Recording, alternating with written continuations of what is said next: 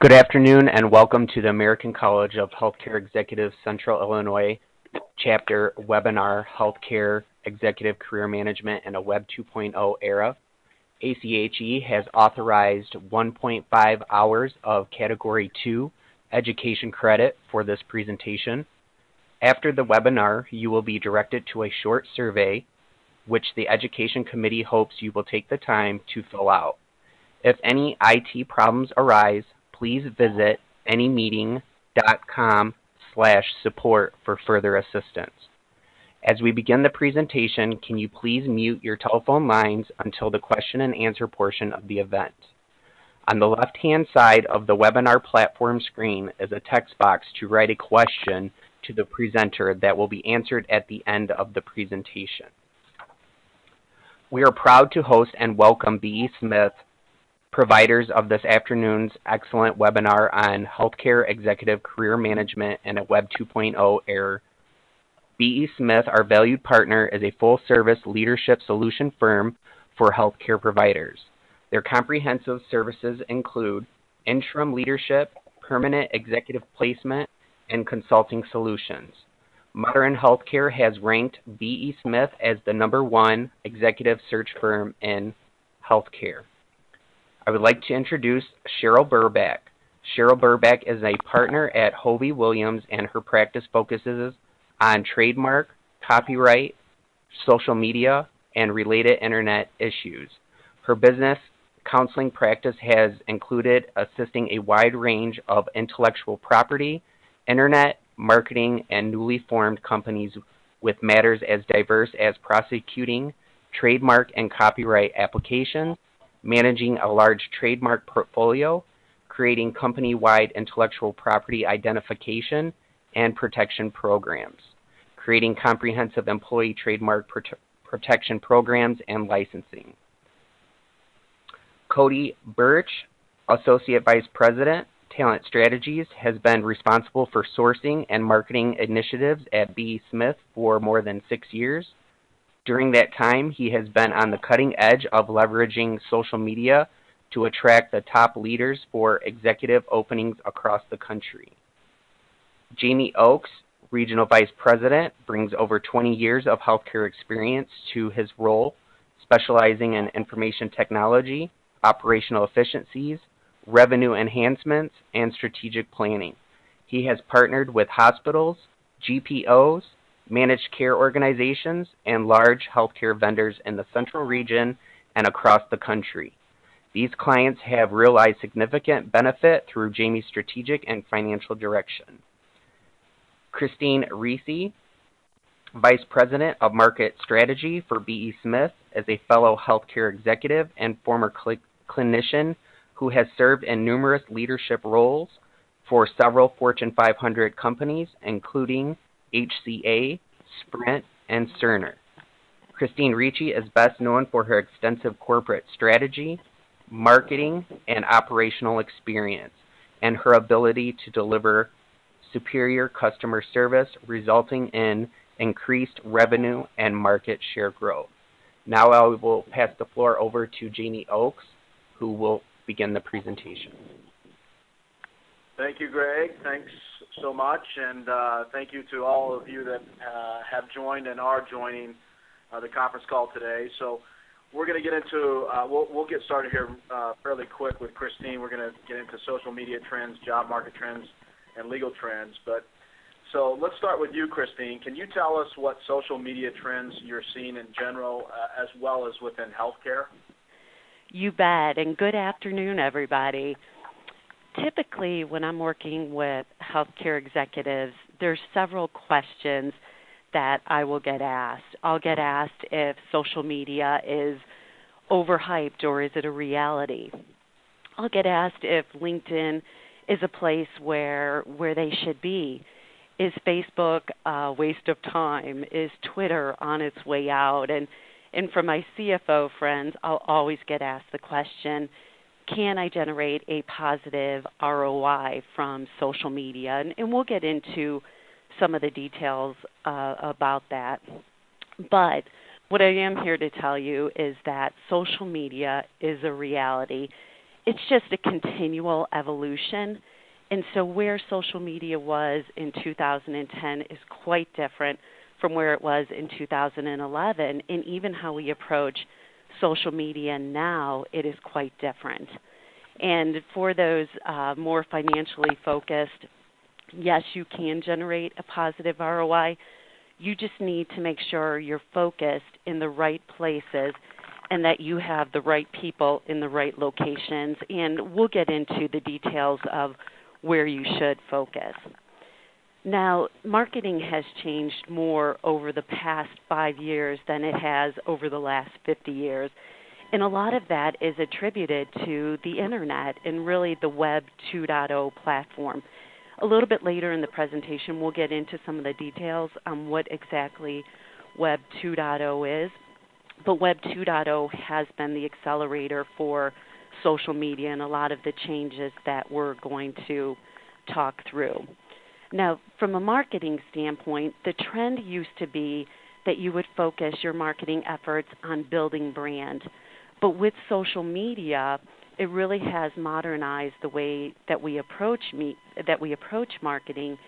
And really the focus now, especially with social media, is using it as a platform to get people engaged with your brand and interacting with your brand. Now, one of the misconceptions out there is that social media is for the young, and however you define young, but it is a misconception. Facebook, as just one example, the fastest growing segment within Facebook are women of the age 55. And then Twitter, the average age of individuals leveraging Twitter, the average age is 35 to 49. Now, from a trend standpoint, there's really not a marketing campaign that I see out there within healthcare and even outside of healthcare that doesn't have a social media component to it. What's changed is the goals. And the goals of social media, at least what I'm seeing in 2012, there's 4 main goals. The first one is to drive traffic. The second one is to drive sales and sales leads. The third major goal is to get individuals engaging with your brand.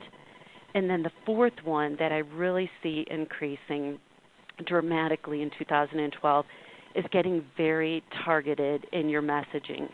And so what I'm seeing healthcare organizations do, instead of just having a general social media website out there, they're starting to develop more and more targeted sites and more targeted forums to target things like arthritis, diabetes, heart disease, or even developing forums for which their physician employees can share best practices. The other big trend that I'm seeing within healthcare is how success is measured. Typically how organizations measured success last year was how many friends do you have connecting on your social media website, how many followers, how many likes. And really what I see right now is they're measuring success by looking at that engagement. So are they sharing the information? Are they forwarding the information? Are these organizations retweeting? And those are really examples of how engaged people are with your brand. Now, on the next slide, you'll see the social media landscape. And one thing that you'll see are there are so many places to focus, and there are so many different types of social media websites out there. But within healthcare, there's really 4 major focus areas. And I'll talk through what those areas are. And for those that aren't familiar with it, I'll just give you a quick education on what those 4 sites are all about. The first one is LinkedIn. And think about LinkedIn as a trade show when you go to different healthcare events, different trade shows. LinkedIn is really your business side. It's where you have that business dialogue and you use more of that business language. And I'll give you an example. Right now I'm in Las Vegas at a health information management systems conference. And when I'm leveraging LinkedIn at this conference, It's all about reaching out and figuring out who my network is and what CIOs, what IT executives are here at this conference. And so I'm really leveraging the business side and the networking side of LinkedIn. Now, the second major area that healthcare organizations tend to focus on is Facebook. And think about Facebook as more of a pub or a bar type of scene. It's a lot more social, and it's the place where you can show your personal side. And so at this conference, when I'm leveraging Facebook, I'm talking more about the fun things that I'm doing at the conference, like where I ate dinner last night or a fun lunch that I may have scheduled. Now, the third major website that healthcare organizations are leveraging, Twitter. And think about Twitter as a cocktail party, or I like to say a cocktail party with your kids there. It's very short, fragmented conversations. It's very concise conversations, and you may have multiple conversations going on at one time.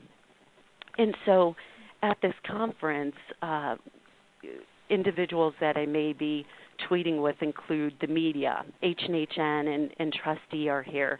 You've got Matt Weinstock, who's one of the chief editors for H&HN. I'm looking at what he's doing on Twitter, and I'm retweeting. There's also Biz Stone here, who is one of the founders of Twitter. And so I'm out there on Twitter talking about his presentation, what a phenomenal job he's done with his presentation. And then the fourth major area of focus within healthcare is YouTube. And think about YouTube as New York City, Times Square. There's so much interactivity, and there's a lot of competition for attention, and it's very hard to stand out on YouTube, but when you do, you can make a huge breakthrough. And so how I'm leveraging YouTube from this conference standpoint is I'm using it to stay informed, but I'm also looking for what is that one good video opportunity where I can pull out my phone and capture a video of some thought leadership from one of the CIOs that may be here that I can then take and put on our corporate YouTube page. And so really within healthcare, 70% of your healthcare organizations are leveraging LinkedIn, Facebook, Twitter, and YouTube. And then for all of those other sites are being used, but typically it's less than 20%, and there's a very niche focus that is enabling these organizations to use those sites. Now, on the next slide, what you'll see are the trends within the Web 2.0 platform and what healthcare organizations, from a functional standpoint, are really utilizing. And it's very simple. Most organizations, when they're using Web 2.0, they're leveraging the social networks, they're leveraging podcasts, they're leveraging forums, and they're starting to leverage more and more social texting capabilities. And so with Facebook, you have about 750 million users worldwide, and it continues to grow. LinkedIn, you have about 120 million users, and LinkedIn is actually the fastest growing of the social media websites that are out there. And so those are really some of the more global social media trends that I'm seeing as we really get into 2012. Okay, thanks, Christine. So, Cody, what about trends within the job market? What are you seeing? Well, I'll kind of piggyback Christine a little bit. Of the four that she listed, there are really three significant social media sites that are impacting the job market, and they're probably the three that you could guess. LinkedIn is by far the most prevalent of those.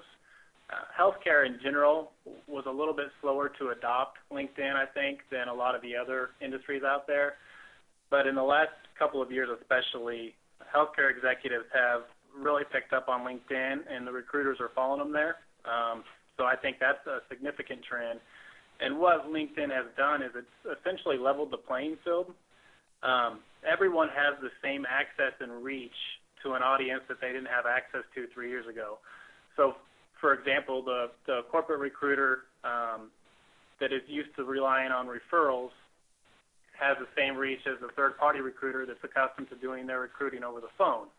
So you're doing it faster. You're not going through a significant calling campaign or anything like that as a recruiter. You have the same reach to that audience, and you're doing it in a much faster time frame. And what they're getting access to is not like a traditional job board on LinkedIn where you're only receiving the folks that are actively interested in pursuing a job. You're reaching out to the people that are technically supposed to be happy in their job and are comfortable doing what they're doing, but it's a passive audience that recruiters are now trying to talk into moving into a new career path. So it's just really opened up opportunities for everybody to be working on the same level and require the people that have more skill at doing what they're doing, or it allows them to target some of those better executives. Facebook and Twitter have really been leveraged more to help build their brand, and specifically their employment brand. There's not a lot of healthcare executives out there unless they're out there to keep an eye on their children or to monitor grandchildren, but there is a lot of people within healthcare that are on Facebook and Twitter, and so they're using that as an opportunity to market the information that's important to them, but not necessarily as a recruiting tool, especially with healthcare executives. So LinkedIn is by far the most direct and popular recruiting tool on social media. Okay. So, Cheryl, there has to be some legal thoughts. So from a legal point of view, what social media trends should we be aware of? Sure. I'm afraid my role today is probably going to scare some of you. It seems that when I do these presentations that I'm the one that sits there and tells you what you shouldn't be doing, and a lot of people go, uh-oh, I'm already doing that. What I've seen is exponential growth of social media, just to echo my fellow speakers here, especially by healthcare providers for the general public and employees, both on proprietary websites and on that they own themselves, and also on third-party websites. The most recent numbers show that just hospitals, more than 1,200 hospitals, are using social networking tools right now, and over 41 hospitals are using social networking sites, whether it be on Facebook, Twitter, or LinkedIn. And I'm sure it's even greater when you look at all the other healthcare providers that are out there. And whether you want to participate in it or not, the reality is, as Christine put it, it is a reality. There's even a greater growth of blogs by unrelated entities that may rate, review, comment, or criticize healthcare providers. And so it's probably important to get in front of that horse rather than wait until someone has, you don't have a forum to respond to that. Also, in my field, I see a lot of internet marketing to a global audience becoming more important than just marketing to the local population. Obviously, there are specialty treatment centers and healthcare providers that draw from all over the United States, such as like the Mayo Clinic. And so for those organizations, it becomes very important to make sure they have a solid social media policy and they're using their communication methods appropriately. And to whether you're an employer or an individual looking for placement, it's important that you have savvy when it comes to privacy and intellectual property and how you use these social media sites. To steal from Tim Rustard, I guess I would emphasize privacy, privacy, privacy, right? There are new risks for liability potentially involving HIPAA as well as copyrights and trademark rights when it comes to lawyers. And as someone looking for placement, it's important that you don't appear to be misusing that intellectual property or violating privacy, obviously, if you're looking for a job in the field. And the things that I'm seeing in my personal practice are that privacy and security training are becoming an annual requirement of staff because, as it's already been alluded to, social media is constantly evolving and you have to keep on top of it. And often, if you only do a presentation once a year or training, that is important, but if you don't do it at least annually, obviously you may be behind the curveball. Also, I'm seeing that healthcare organizations are increasingly considering cyber liability insurance to help protect them from liability for the actions perhaps of their employees. So that's from a legal perspective. Okay. So the title of this webinar, Healthcare Executive Career Management in a Web 2.0 Era.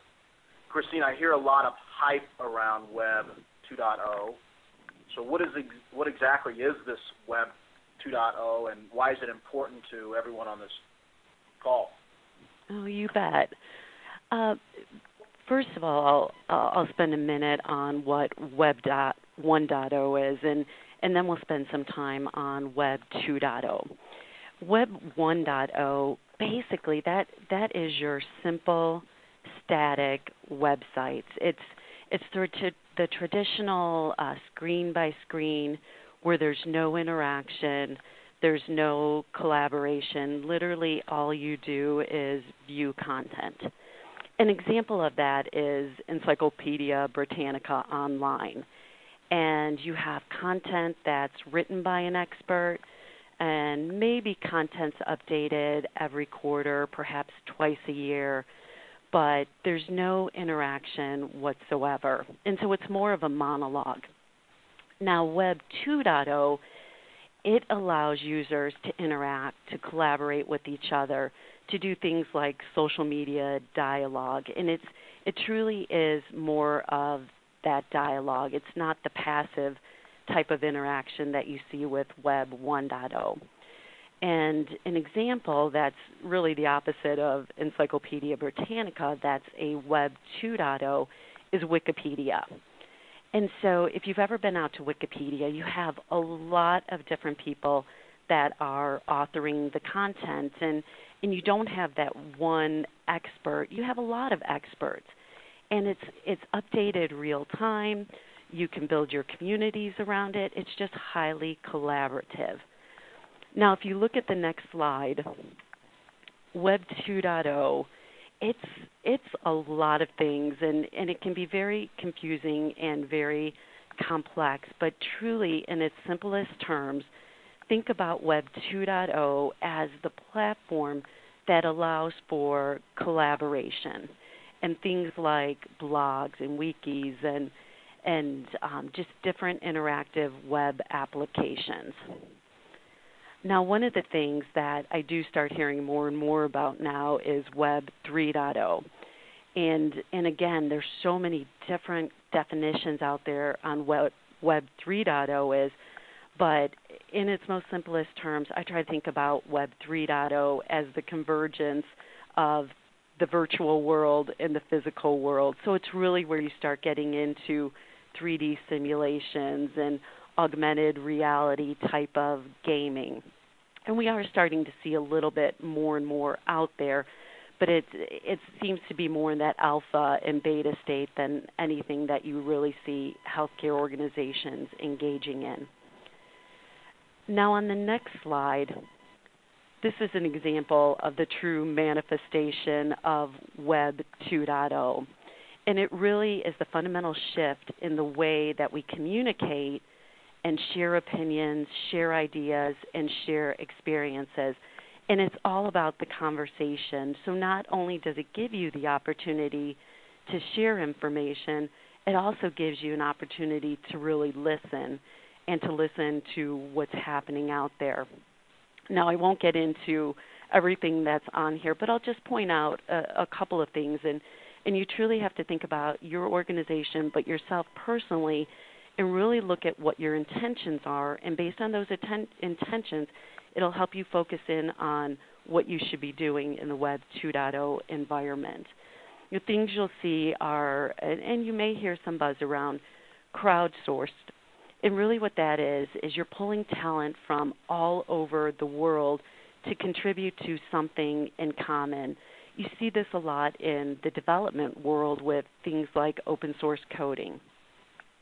Blog platforms are really starting to grow within healthcare, and it's like a digital magazine or more like a diary. It's a lot more informal. It's a lot more chatty. We're also seeing more and more aggregators out there, and there seems to be a lot of competition for these aggregators. And aggregators really pull content from multiple sites and aggregate them into one location. We're also seeing wikis being used a lot more, and Wikipedia, again, is a great example of this. And wikis they're sites that allow large groups to write content and edit content real time.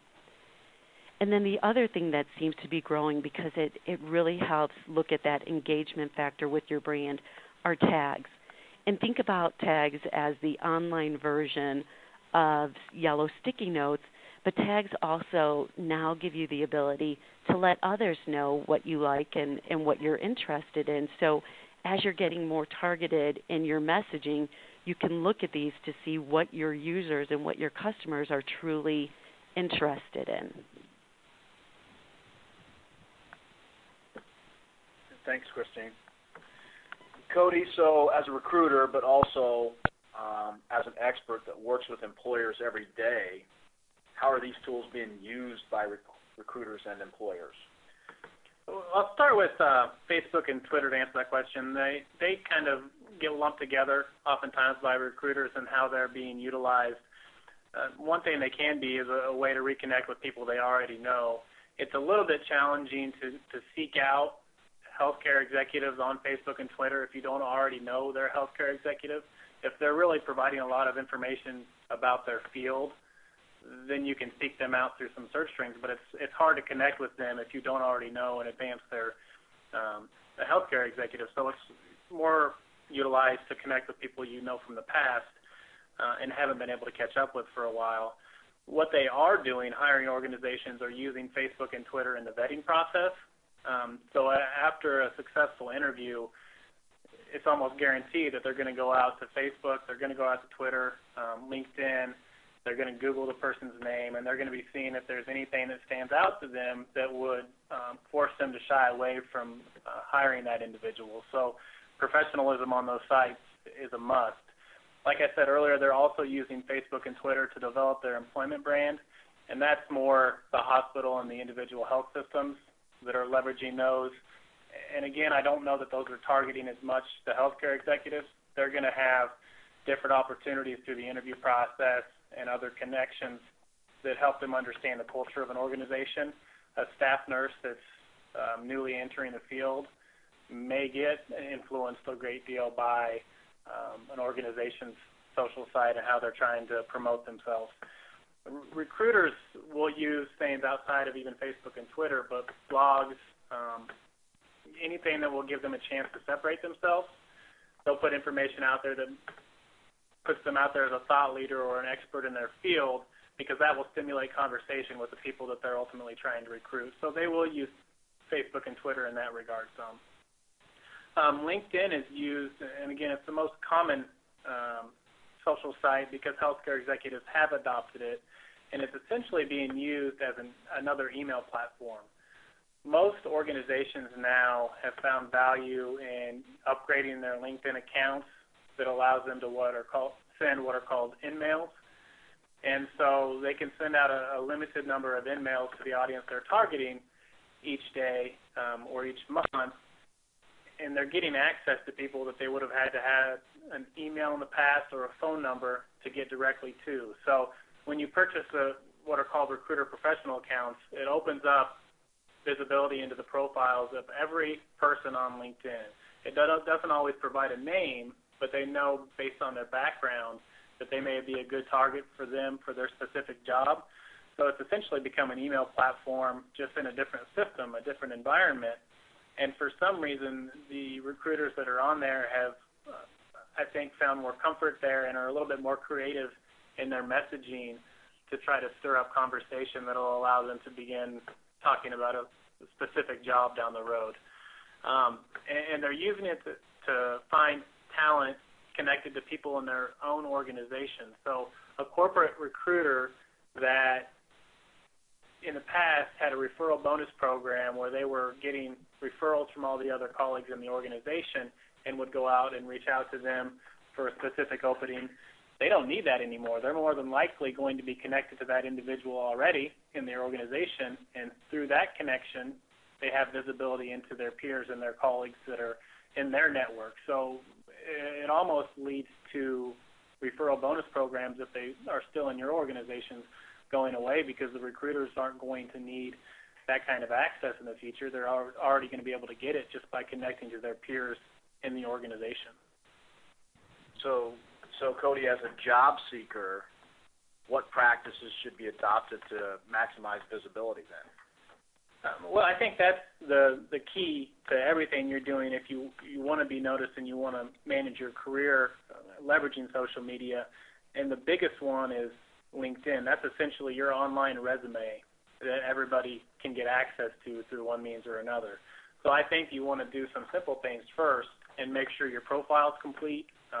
Include a headline on there, include a professional photo. Recommendations are good if you can get them from past or current coworkers. I would tend to shy away from getting personal references and having them on your LinkedIn page. Keep that professional. Start building your network first if you haven't already by finding the people that you already know.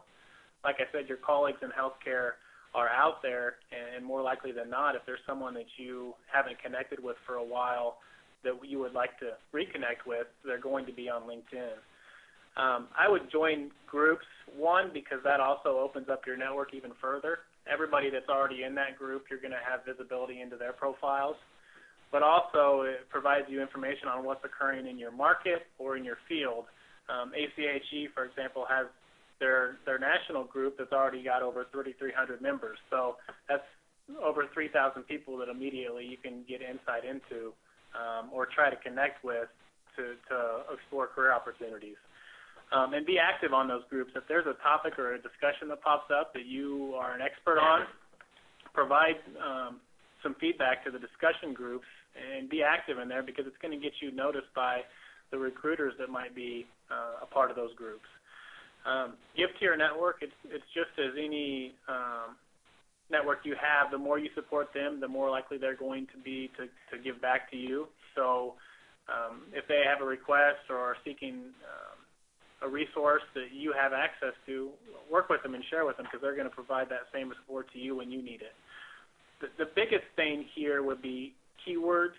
Keywords are oftentimes something that you're not thinking of, but from a recruiter's perspective, when we're looking for somebody that has lean experience, that's going to be part of our search string, or somebody that's implemented an EMR. We're going to put that in our search string if the organization that we're working for or with wants that experience. So if you don't have that in your profile, no one's going to see your background. So if you want to be noticed, make sure you have those keywords flushed throughout your entire profile. And again, treat it almost as if it were your resume. When you're working with non-recruiters, I would recommend not immediately identifying yourself as someone that's seeking a position if you are indeed seeking a position. I think that's okay with recruiters, and their recruiters are all over LinkedIn, so you can find recruiters that do searches like you're looking for. But find a connection point with the folks that aren't necessarily in recruiting now that can begin to form a relationship, and then down the road you can bring up the thought of career management and what your goals are. With Facebook and Twitter, I'd really focus on one thing here. Anytime I'm talking to somebody that's looking at managing their career and they're trying to continue to grow, I tell them to try to pick 10 organizations at least that they could see themselves working at, and try to find a way to get yourself integrated or connected to people within those organizations so that you have a presence there and people within that organization know who you are, know what you do, and know what you're about.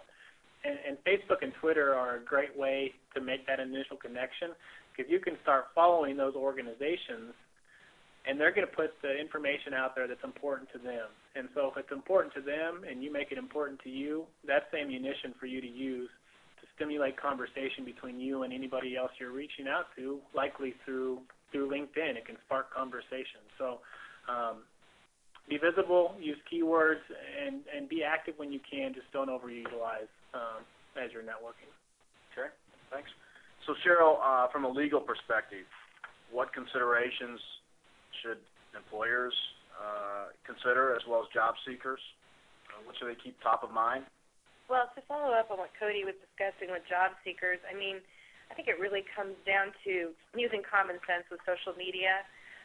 Obviously, and this I don't know if this is necessarily legal, but from a job-seeking standpoint, you don't want to post scandalous material or crazy profile pictures, at least without using appropriate security measures.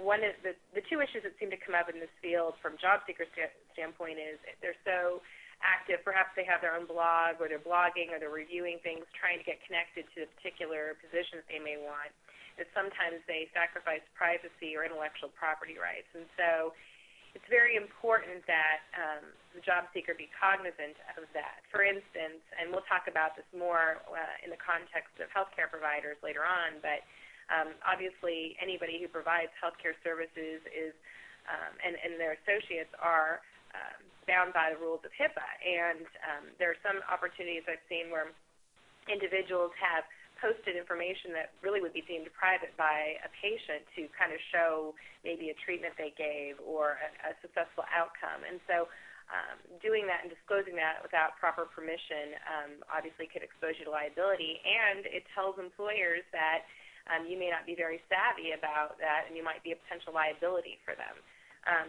Secondly, the other big one that comes up is copyright. Copyright protects the expression in a work. It doesn't protect the idea or the concept, but it protects the way something is written or drawn. And so what happens sometimes is, and it's happening all the time, and of course it's incumbent upon the copyright owner to enforce its rights, but what happens is instead of just linking to something that you may want to post on your blog, people are cutting and pasting, uploading videos, copying content without getting proper permission. There seems to be this thought out there that just because it's on the Internet, it's somehow available for copying and pasting and it's not protected. And that's just not the case. Copyright exists upon creation, regardless of whether the copyright owner has sought a registration. And so, therefore, the rule of thumb should be that you should presume that information is copyrighted and that unless you get permission, you shouldn't be copying and pasting it or uploading videos without permission of the copyright owner. And, of course, that happens a lot. But, again, for somebody who's trying to get a job, an employer may look at that and go, depending on what your position is, like if you're going to be in charge of marketing your social media or you're intended to blog on behalf of the company, that you might be a potential liability. And so, again, you want to do what you can to minimize that. From an employer standpoint, where do I begin? Hiring practices are critical. If you're going to review social media as part of your hiring practice, I have to say it's safer to do that after you've had a face-to-face interview. You're less likely to be accused of making a decision based on protected characteristics that are evident from an online profile, such as race, age, disability. Once you review a candidate's online profile, a court will assume you're aware of that person's protected characteristics that are often part of their online postings. You might be aware of their religion and that kind of thing. So, frankly, it's safer for an employer to not look at those profiles until after you've had an interview or have already had some sort of meeting, hopefully face-to-face. Of course, in this day and age, it doesn't always happen. Now, if you decide to use social media in your recruiting process, you should do a couple things to minimize your exposure to potential liability. First, you should make sure that you conduct the same searches at the same point in the process for every applicant. Obviously, if you're doing that inconsistently, then a jury could infer something negative from that. So you should have a consistent practice in place of when you're going to pursue and look at their social media profiles. And secondly, I would encourage you to print or save screenshots if you see something that causes you to question the candidate's candor, professionalism, competence, or judgment. And so that way you don't have to think back and say you relied on something that didn't exist. If there's something that concerns you in their profile or their online resume, then you should retain a copy of that just to avoid further exposure to liability. So while social media, in my opinion, should not be used to make final employment decisions, it certainly can be used as an extension of a resume, a conversation starter that gives the interviewer a deeper understanding of the candidate. Just remember, your questions still have to remain legal regardless of what the applicant discloses online, and that's really important. Sometimes people reveal things about themselves, and it may seem that they've, decided to go ahead and disclose that in a way that would be okay for you to ask those questions. Unfortunately, the law is still the law, and it doesn't change the fact that you can't ask someone if they're married or a smoker or those kinds of things, and so you should be wary of that. At a minimum, you should make sure that whatever materials your company posts are accurate and legal, which is, I think, pretty straightforward. Things to consider are make sure that your company's profile states that the business is an equal opportunity employer. Also, you should know exactly, and this is really important, I can tell you how many times in litigation this comes up, you should know in your company or whether a third-party vendor is able to add or to change content on the company's profile, and that will be seen as much more important later on. And make sure that it is consistent with other marketing and advertising messages. That pretty much sums that up. Okay, great. So we've mentioned online identity, so let's talk a little bit more about that. Cody, tell me about building a positive identity as well as things to avoid that will build a negative identity. Sure.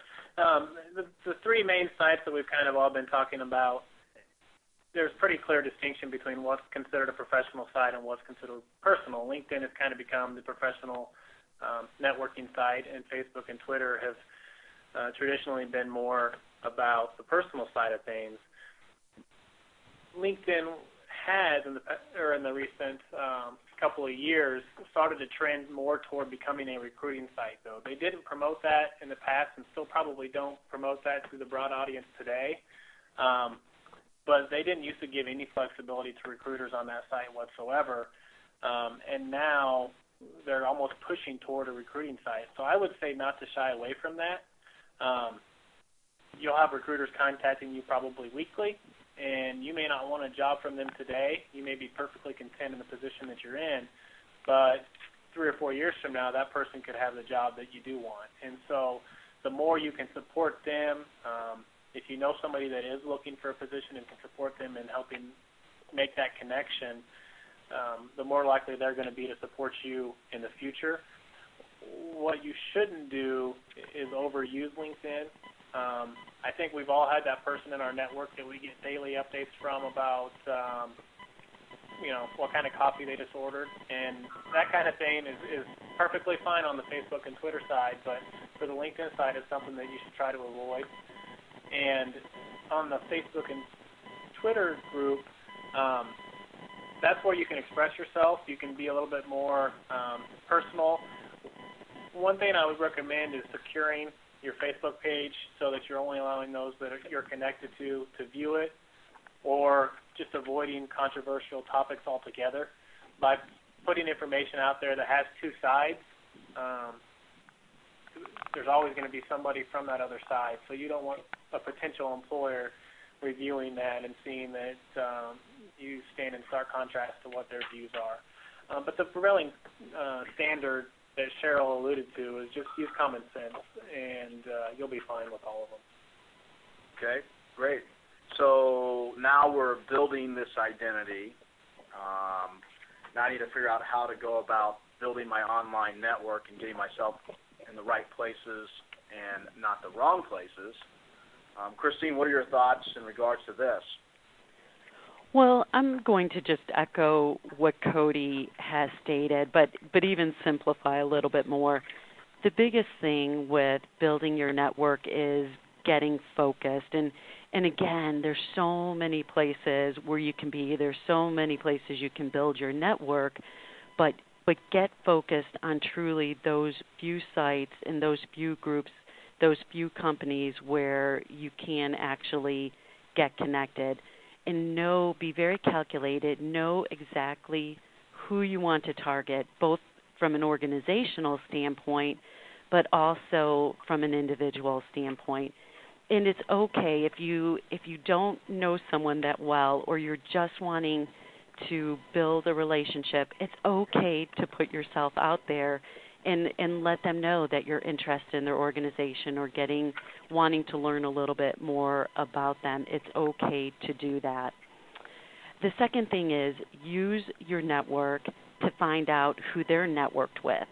And so if you want to get into a specific organization, get one connection there and see who those individuals are connected with and leverage their network as well. Christine, so you've led branding for several Fortune 100 companies inside of healthcare and outside of healthcare. You've also coached individuals on building their own individual brand. What would your guidance be for us today regarding branding in a Web 2.0 era? Well, let's take a look at the next slide. Basically, social media can be a very effective tool for influencing your brand, whether it's at an organizational level or personal level, but also building awareness. The coaching I usually give individuals is focus, build the brand around your career and your desires and where you want to be, not necessarily on the job that you have at hand. So think about building it for tomorrow and not necessarily focusing on the descriptor of the job you have today. Think through, 4 simple things. What is the goal and what are you trying to accomplish? On the execution side, what are the best sites that are going to help me accomplish this goal? Then think through what are the tones I need to use and what are those right words. And as Cody said, load it up with keywords. Find those keywords that you think the recruiters will be looking for or your patients will be looking for, and then measure your success. The fun thing about social media, you can always change your tone, you can change those words, so constantly measure your success and always try to evolve so you get closer and closer to that goal. When I coach individuals on building their network and building their brands, I really simplify it to 4 simple things. The first thing in creating your online identity, the first thing to do, start blogging. If you've got something meaningful to say, put it out there. And it's a great example of how well you write. It's a great example of how savvy you are with social media, but it also helps demonstrate your intelligence. The second thing is create a LinkedIn profile. And even if you have a profile out there, after this webinar, go back and revisit that profile. 86% of recruiters leverage LinkedIn to find candidates for their organization. And also Google highly favors LinkedIn, so you want to have a good presence out there so you can be found. And just, make sure you have a picture out there. Make sure your resume is out there, have your bio, and get connected to some groups. The third to-do that I would put on your list, get on Twitter. And Twitter's it's a little bit different. It's slightly uncomfortable when you first get out there, but it is a phenomenal way to extend your network and, again, show your brilliance.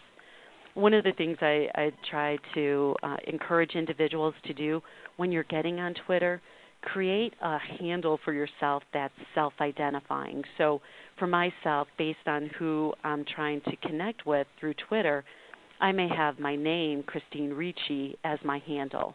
Or if I'm trying to really break into healthcare, I may have my last name, Ricci, and then healthcare. And it's just a really good way to connect with other thought leaders. It's a good way also to connect with the media. And then the fourth thing I would encourage is Facebook. Build a Facebook presence. They're almost at 1 billion users, and it's a great way to build your personal brand. And we do have a white paper. If you want some of the details on any of the things that we're talking through, we do have a white paper that Jamie would be happy to distribute. And those are the main things that I would focus on for building your network and building your brand. Okay. So, Cheryl, from a legal perspective, or even from your expert point of view, tell us about the legal considerations for corporate branding in Web 2.0 era. Yeah, there are several, but I'll just hit on the ones I think are probably most pertinent right now. Obviously, we've been talking about brands.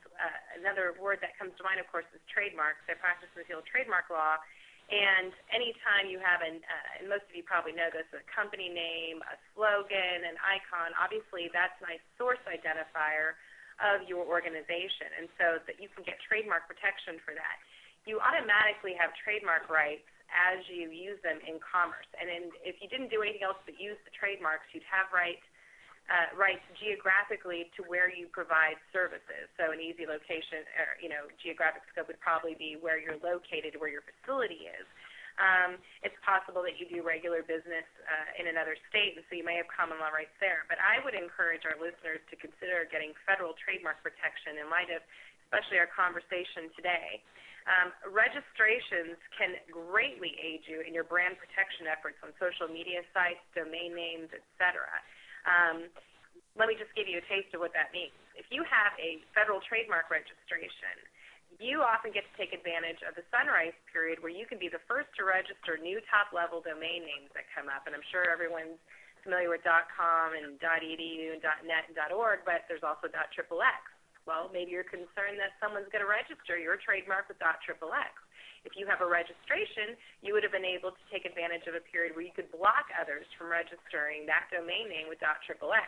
Additionally, as many listeners are probably aware, the international organization that registers or permits companies to be registrars is now allowing new top-level domains. And right now there's a campaign going on, and we don't know, after April we'll find out which ones, but people are going to be trying to register .hospital, .doctor, .school, .car, .jewelry, maybe even .Nike. And so if you want to be able to protect your trademark and avoid this from getting in the hands of others, having a registration allows you to take advantage of the sunrise period where you can block others from obtaining a trademark or domain name with your trademark in it.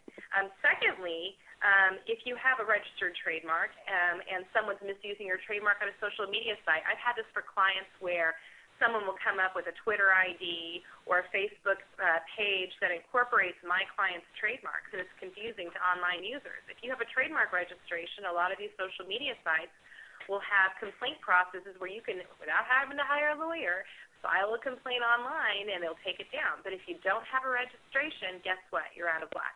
A third example of this is online advertising, and it's becoming much, much more prevalent in the healthcare field than it ever has before.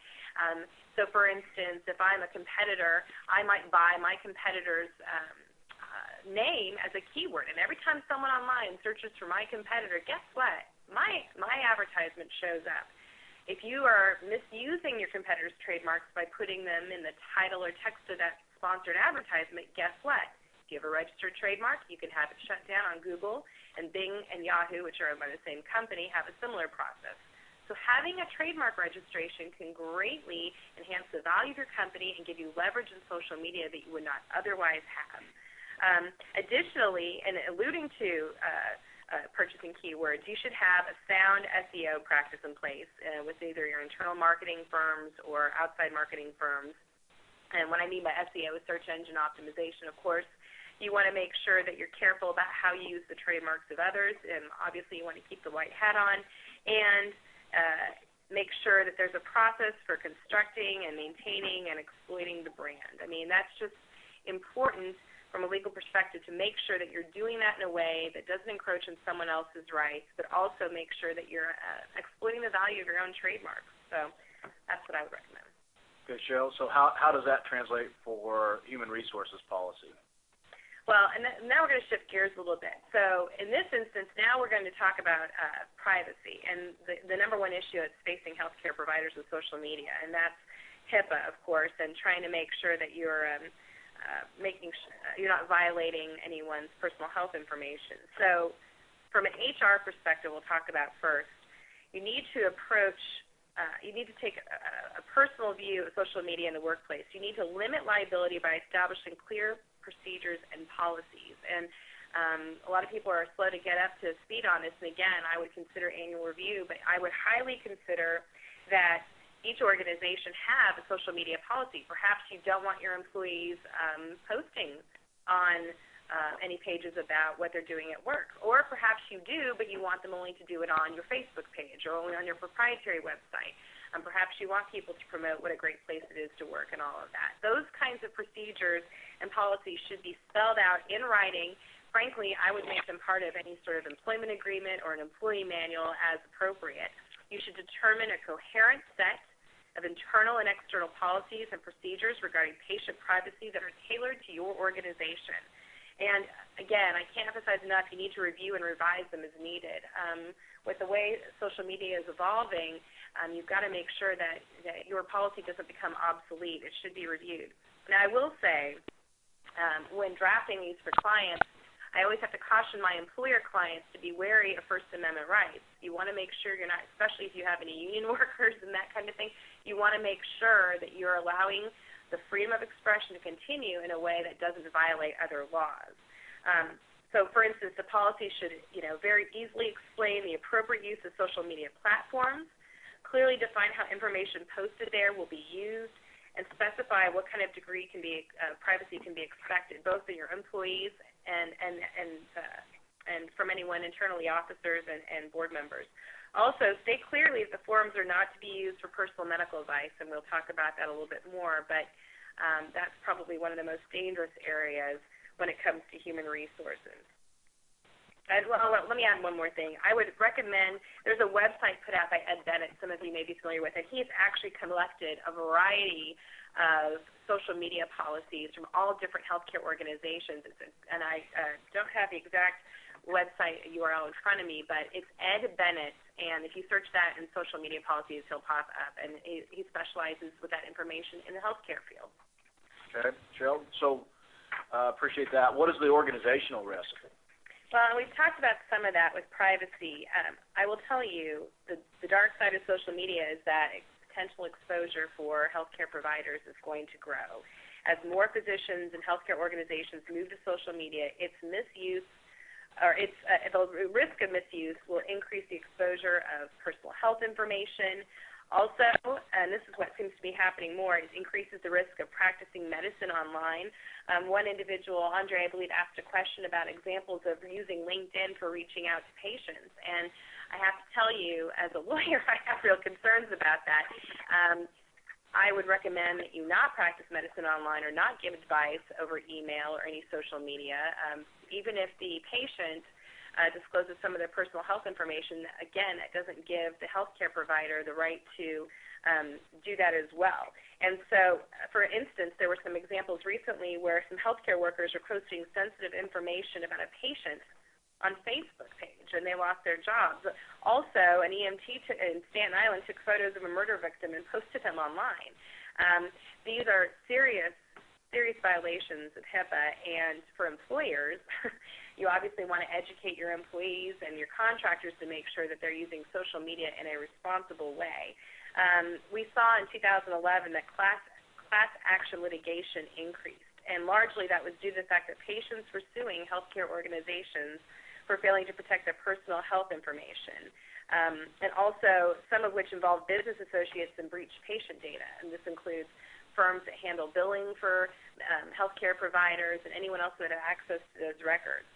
So you want to make sure that you have a sound social media policy that addresses not only your employees, but also the public. You want to make sure that they know what they're allowed to do on your social media sites. If they post something private, again, it doesn't mean you should answer it online. In fact, in your social media policy, I would strongly recommend that you have a provision that states that at any time, for any reason, at your complete discretion, you can take down any postings on your LinkedIn page or Facebook wall, on Twitter, whatever you want, so that if someone does perhaps cross the line and exposes someone else's personal health information or asks about themselves, you can take it down and you can contact them directly if need be.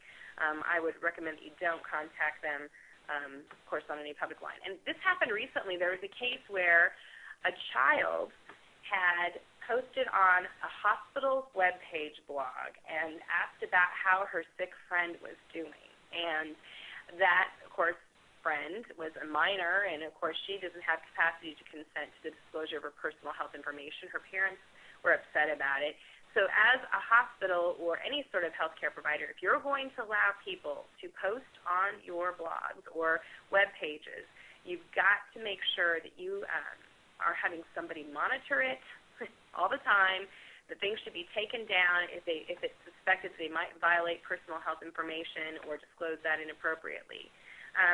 Couple things you can do, best practices. One is, one thing I do want to make sure you all know is that under the Communications Decency Act, it protects you as a sponsor of an online forum. A healthcare provider cannot be held liable for postings made by other parties just because it owns or sponsors the forum. Now, that's for lewdness or slander. It doesn't deal with necessarily privacy, because obviously that still applies. I would also encourage you, if you find something that you think is a concern, you're better off removing the posting entirely than editing it. If you edit a third party's post, then you become a co-author, and you can also assume liability. There may be situations where you don't want to have people post online at all, and you want to make sure that they avoid it. So that's something to think about as well. Another measure is to ensure that employees are not visiting social networking sites from computers at the office, in case that's not part of their job.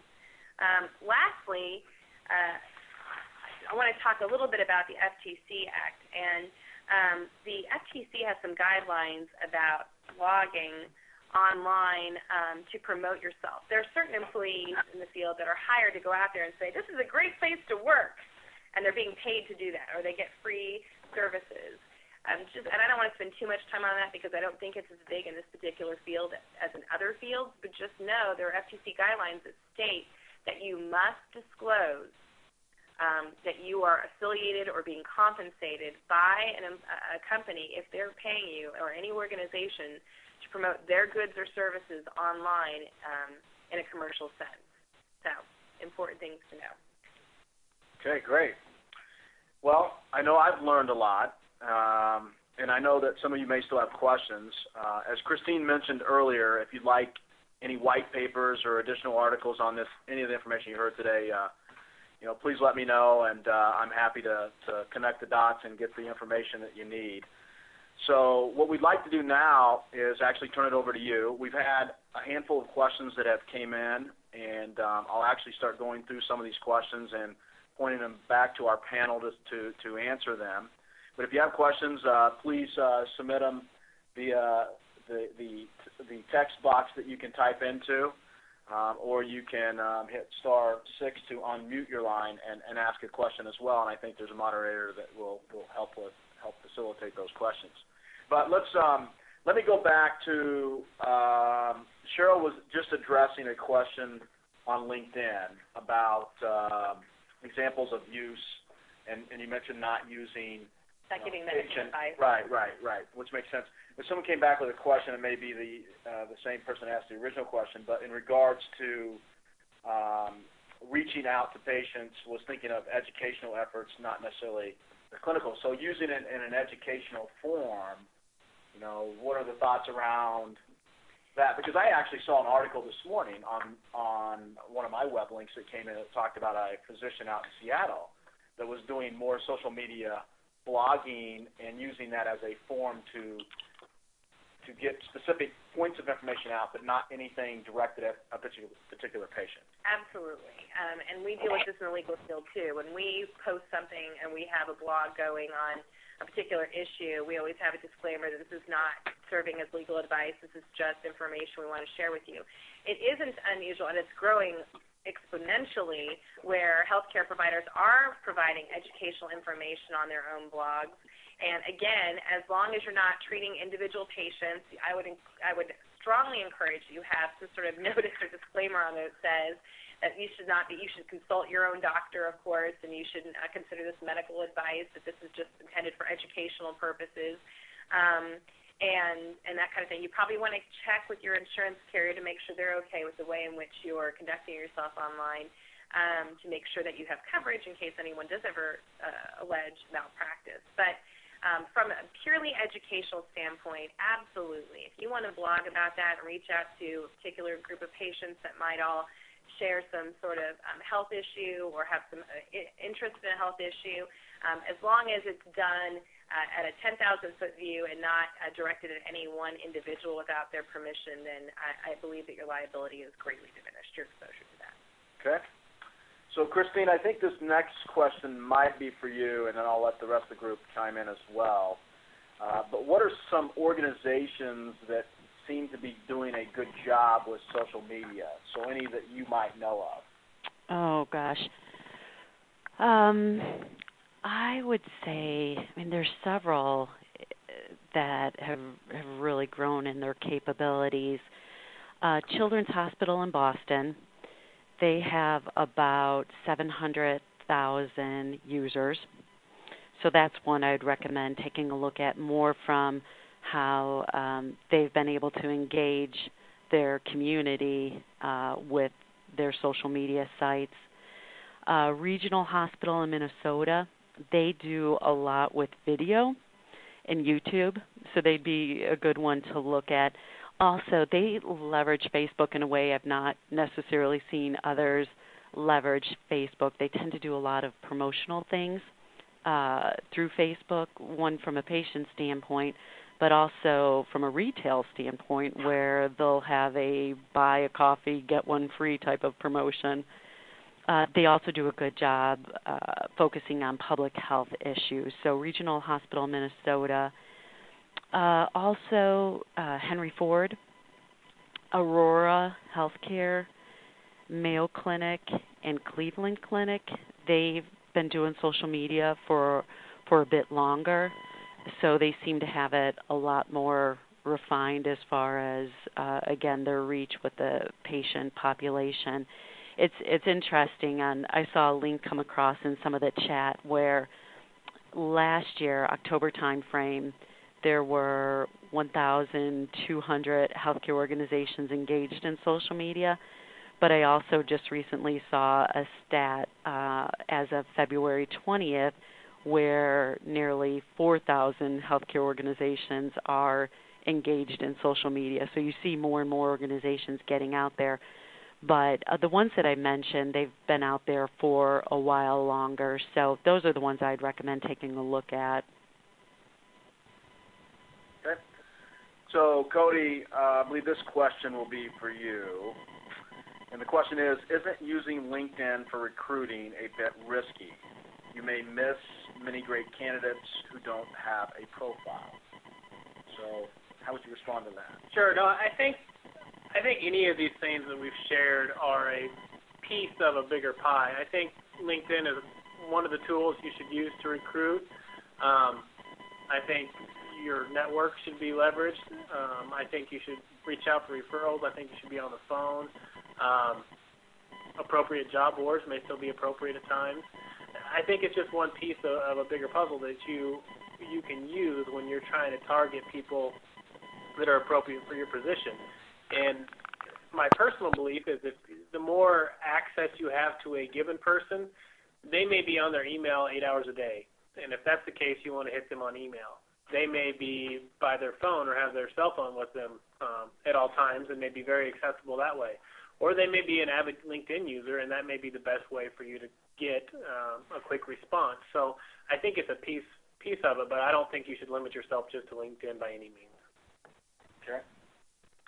Okay, so this question I'll throw out to the group, and if Christine, Cody, Cheryl, if any one of you want to answer or take a stab at this one, let me know. So the question is we are looking to start in social media.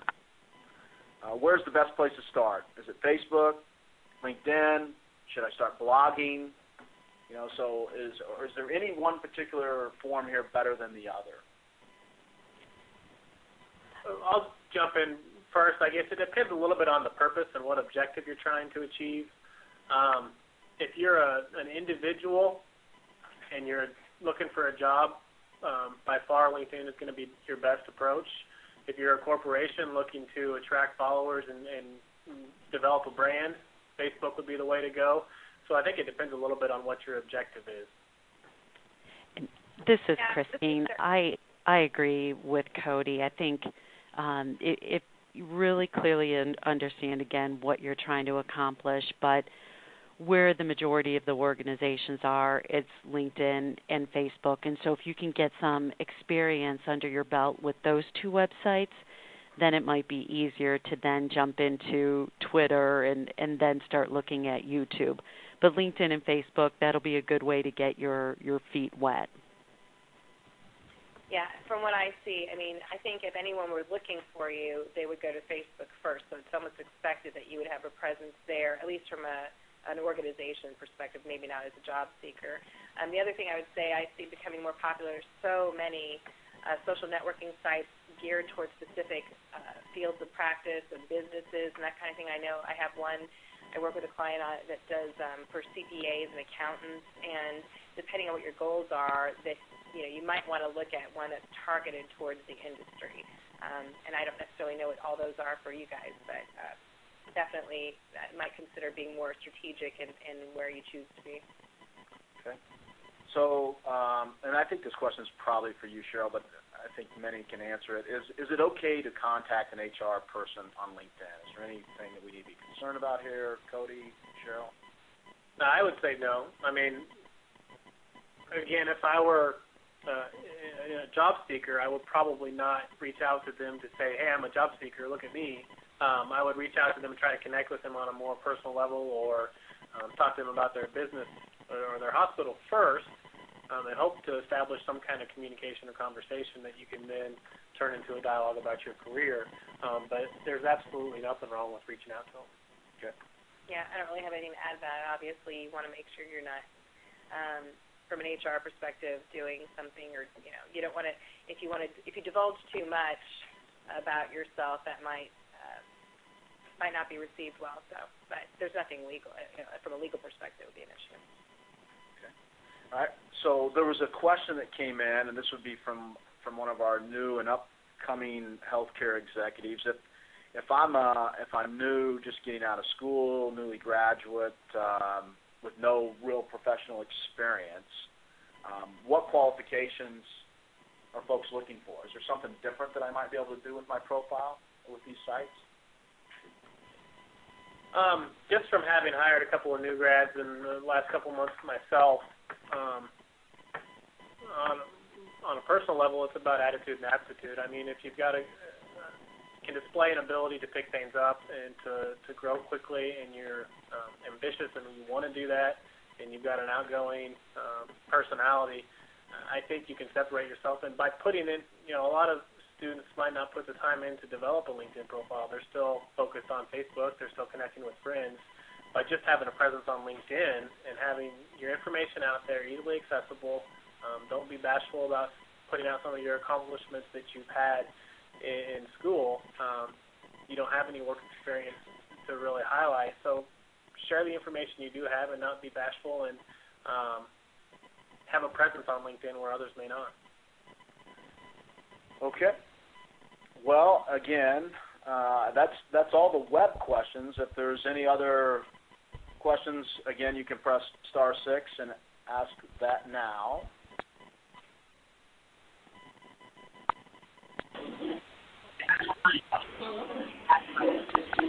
Okay.